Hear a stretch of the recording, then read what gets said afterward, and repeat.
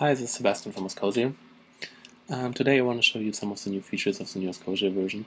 But before we start, the noise you hear in the background is a huge construction site outside of my window, so don't get distracted by that.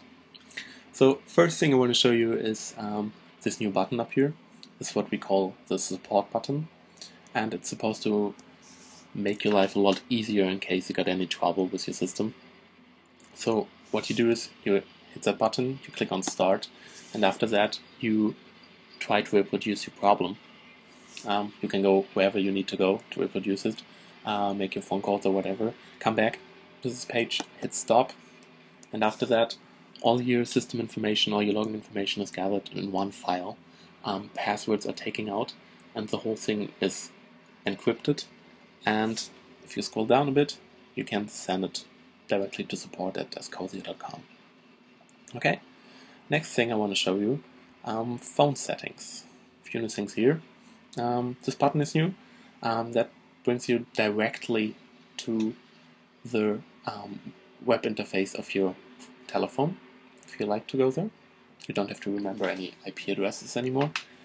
And Askozia now supports auto configuration for Linksys, Panasonic, Polycom, Sepura, Snom, TipTel, and Yearlink.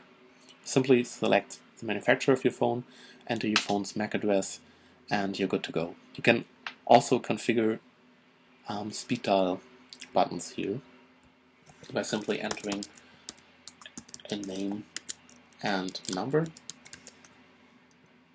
depending on how many speed dial buttons your telephone has. Okay, we also got some new things in the provider settings. If you go on a VoIP provider, we now got pre-configured providers here. The list is going to grow over the next few months. For example, if you select SIPgate, all the configuration is done for you. The only thing you need to do is to enter your username and password, and that's it. Everything is going to work, including caller IDs. Also got some usability improvements here down at the outgoing patterns. You can simply select a pattern now. You don't have to play with regular expressions anymore. But if you like to, you still can. Okay, next thing I want to show you is called Night Switch. It's pretty useful for after hours. So there are two different modes. You can select Night Switch Automated, and then you're free to select days of the week. You select a certain time. For example, if you want the night switch to be active between 5 and 8 in the morning, do this.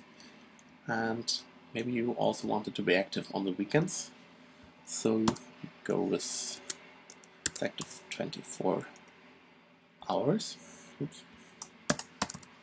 And that's it. And then you can decide, you can either have all the calls forwarded to a certain phone once the night switch is active, or you can play in the night switch message. You can upload those in the media settings. The other thing is, you don't have to configure a certain time of day when it's active. You can simply put that number here on speed dial, and whenever you want the night switch to be active, you hit the speed dial button, and then it's going to work. The last thing I want to show you is the phone book. It works for all phones which use auto configuration. You simply hit the plus, you enter another number, enter a name, and hit save. And then all the phone numbers are automatically transferred to the phones which use auto configuration. Pretty sweet feature. Okay, thank you for watching this, and have a nice day. Goodbye.